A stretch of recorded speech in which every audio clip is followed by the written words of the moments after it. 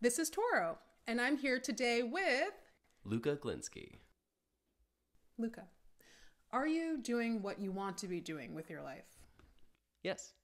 Yay! The first yes! Oh, really? The first yes? Oh, that's good to hear.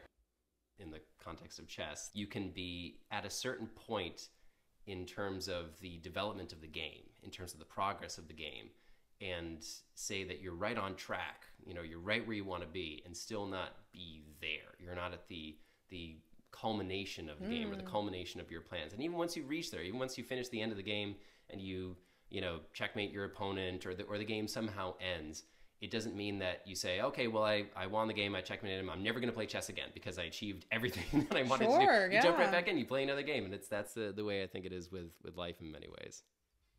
I mean, I think it's okay to wait to make bold plans until you have an understanding of the ground beneath you, so to speak.